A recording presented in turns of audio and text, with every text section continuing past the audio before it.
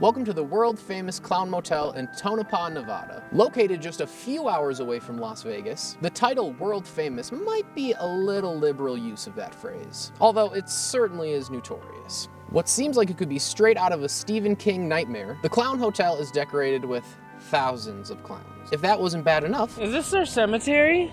There's dead bodies down there. Which if the clowns didn't creep you out enough, I think the cemetery might help you out a little bit. Let's go see what Dan's up to right now. We're here with our friends BJ, and Haim. Okay, so we just checked in at the Clown Motel. Yes, what's special about this place? There is no other motel. It's like a clown motel. It has a cemetery. This is one of a kind in the world, this motel. This is a special motel. What about the people that live here? What's special about the people who live here? They're miners. Miners. They used to be gold mines. Gold miners. We still have silver. So you would say that these miners are chasing the American dream, maybe? Yeah, though each and everybody's chasing the gold and silver. Do you know what your American dream is? Yeah. Would you like to share it? To become millionaire. What's good about becoming a millionaire?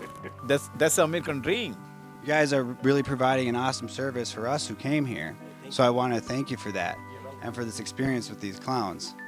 You know, it's one of a kind. And I really think that people would have a fun time if they just visited here and checked out your cemetery.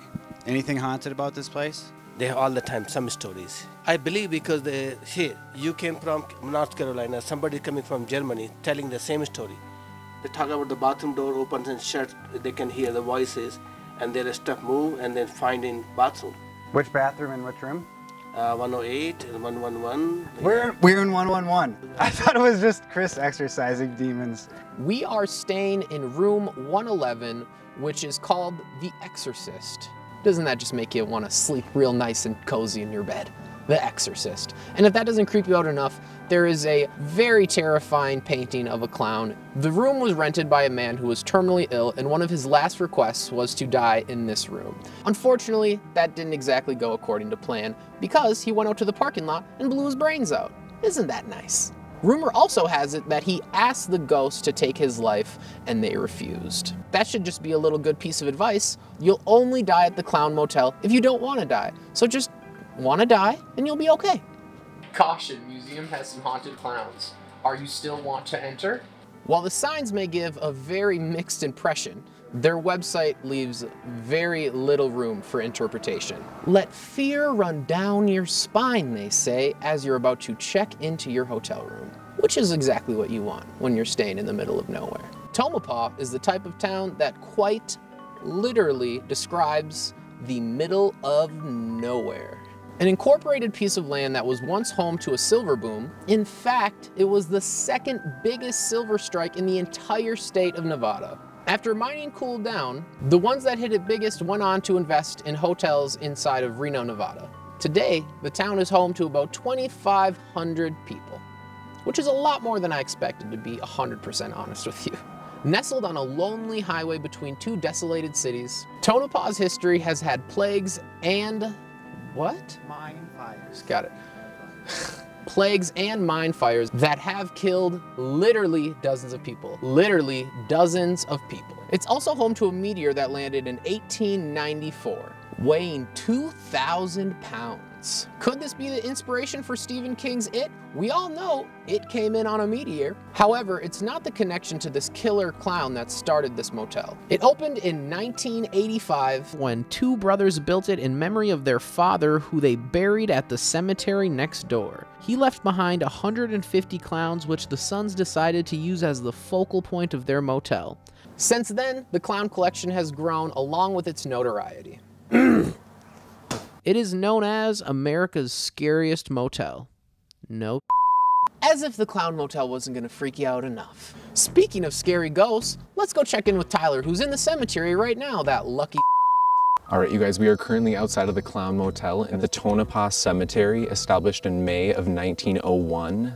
This cemetery is located within feet of the hotel, and in it contains the pioneers of this small mining town. This cemetery that houses about 300 graves was retired only 10 years later, when the number of bodies outgrew the small plot. Some of the residents died from the mysterious 1902 Tonopah plague, the Belmont mine fire, suicide, and even murder. These types of crazy deaths have plagued this town from the very beginning. Let's take a look around and look at this spooky place. Oh, there must be a lot of Christians here. This is some spooky. I can see how this hotel is riddled with ghosts. Ooh, spooky. I wonder if there's clowns buried here. I hope so. Wow, this is very VIP. A gate and a headstone. Okay, I see you. Okay, I see you.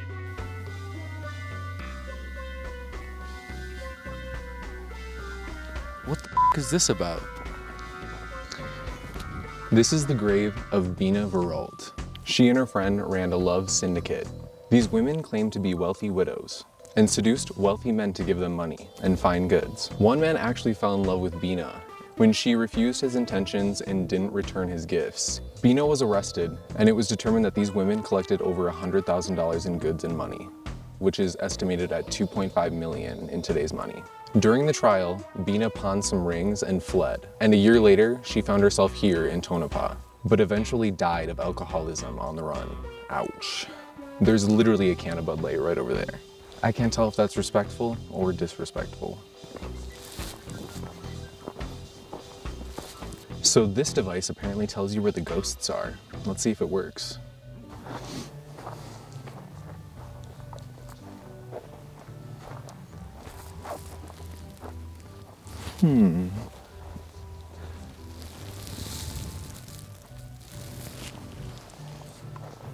Doesn't seem to be working. I did. You did? I think we got something, you guys. Oh, ooh, spooky. All right, let's check back with Michael.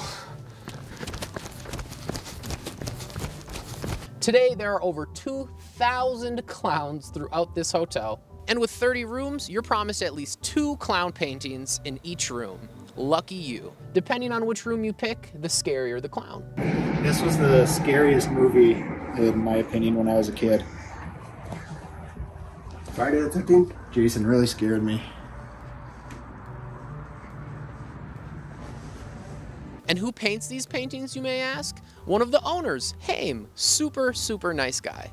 They range from cute to incredibly terrifying. Bile.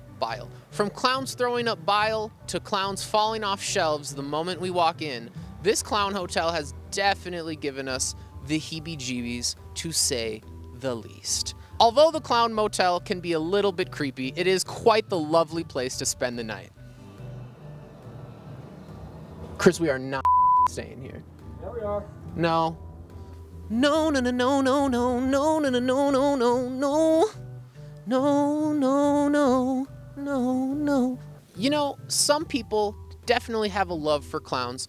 Other people literally have to talk to a therapist about it. I think I might be one of those people. I didn't think I was. You might not think you are either until you come here yourself and experience it. The whole entire hotel definitely gives you an ominous energy, and the cemetery right next door definitely doesn't help it out. Don't expect this hotel to be going anywhere anytime soon. The owners have made a sworn oath to only sell the hotel to the next owners who wish to keep the clowns. That is an indefinite requirement. Also, I think the renovation just might scare the living daylights out of them if they tried. While the rooms range from modest to dingy, you can most definitely mark this down as one more stop in strange America. Let's go cut to Chris, who's probably playing with his in the room. I'm just sorry. Let's go cut to Chris, who's probably hanging out in the room. My prayers are with him. Oh, thanks, Michael. Well, as you can see, we've checked into the hotel room, and there's a lovely photo of a very beautiful woman behind us. I don't know what this stuff is on her nose, but it's enlightening, and there's another piece over there. I saw a few pieces in the graveyard, too. I'm grateful for Haim's art. Now, as you noticed, the dog is a little cuddled up to me right now, which is funny because he's not my dog and he never does this. But since we've arrived, he's just been like sniffing in odd corners and just like running his head into the wall. We've noticed like, sorry, that's good pizza. Oh. dry. We noticed that he was sniffing around the bathroom and scratching at the walls at just like random places, and it really made no sense. Believe it or not, we are in the exorcism room. We picked this room because we thought it would be a little haunted. So we're gonna check out this meter and see if we can detect any activity. That was very Canadian of you, Good out. It seems to radiate towards the bathroom. See, if you point it this way, it's gonna light up, and it makes no sense. It doesn't light up to like electronics or anything. So we're gonna go check this out, and hopefully we'll be able to find a ghost or something spooky.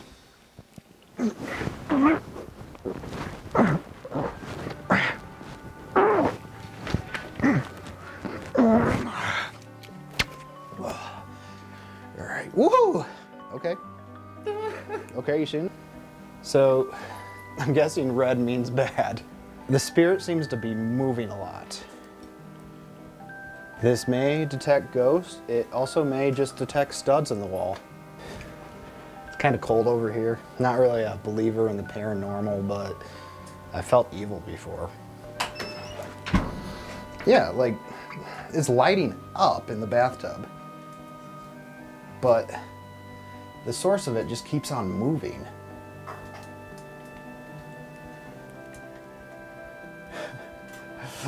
Comment on this video if I'm using this thing wrong.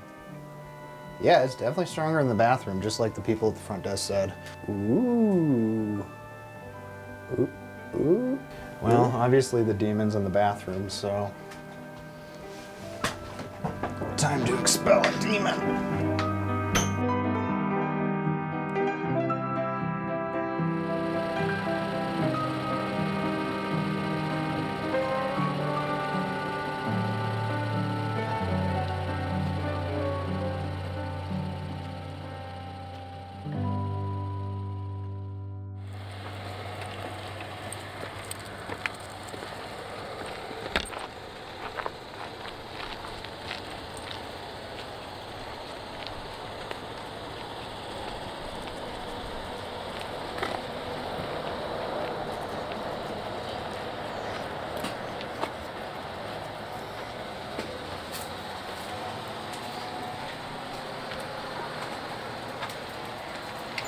Come on in.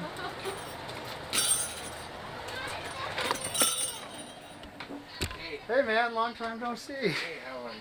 I brought you guys something. What is that? It's a clown.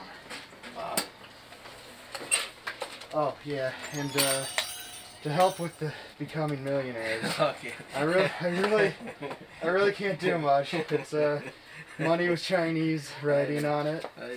How are you doing today? I'm doing good with it. Hain, right? Yeah, hey. Hain. Perfect. Yeah, do you remember us? Yes, yes. Oh yeah. I do. So this is Vladimir Lenin with Okay. a clown hat on. Mm-hmm. It's made by Kid Robot Wow. by an artist named Kozik. All right. And yeah, he's missing his cigar, but I figured you could roll a piece of paper and put it in his mouth. Okay.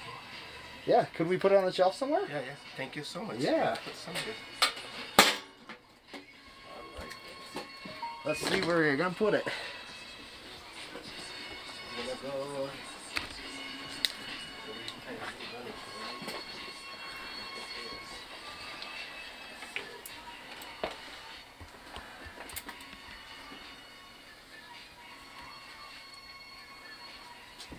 Thank you so much. You're welcome. I really appreciate that. And Thank you. it's good Did to you put put your name or something on the? I could put my name on Yeah. there. You have a Sharpie? Yeah. Sharpie story. I got a red one. All right. Okay. Got red one? Yeah.